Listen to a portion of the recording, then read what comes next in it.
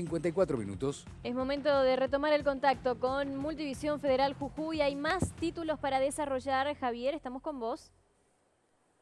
Muchas gracias, Barbie, muchas gracias, Javier. Nos encontramos ubicados en la nueva terminal donde se encuentra el destacamento 911 porque se va a hacer una presentación en minutos de una incautación de 64 kilos de clorhidrato de cocaína o pasta base. Único medio que estamos transmitiendo en vivo, se puede apreciar el trabajo realizado por parte del personal de narcotráfico, instancia en el cual esto se concretó el día sábado 20 de abril a partir de las 16 horas.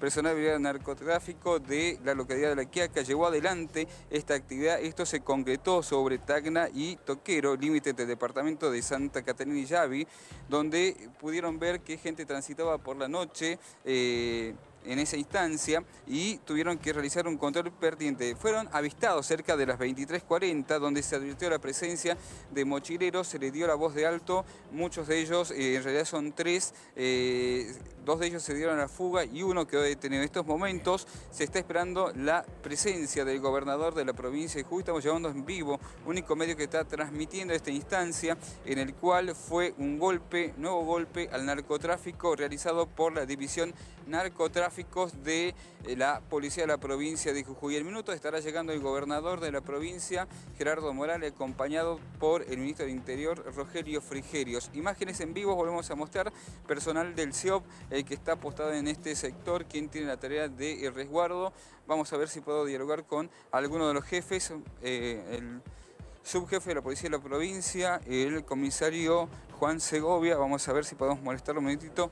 Lo molestamos, comisario, estamos en vivo para Multivisión para hablar de este importante operativo que se ha realizado por el grupo de narcotráficos de la policía de la provincia. Comisario, ¿cómo se concretó estas tareas?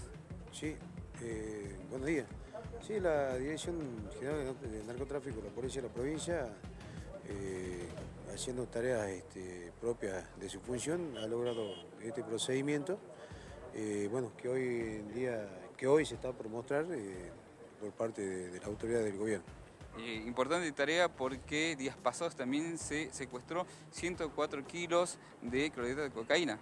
Sí, son tareas, como le decía, que viene realizando la Dirección General de Narcotráfico en su actividad diaria, con el esfuerzo del personal que conforma esta unidad especial, se están logrando estos resultados. Javier, Barbie, la palabra del comisario Juan Segovia, quien es el subjefe de la policía de la provincia de Jujuy. ¿Alguna consulta desde el piso? No, simplemente felicitarlos y vamos a estar seguramente ya con la presencia del jefe de policía, el ministro de Seguridad, el ministro Rogelio Frigerio que viene a visitarlos y el gobernador Gerardo Morales. Felicitaciones, comisario, que tengan un lindo día.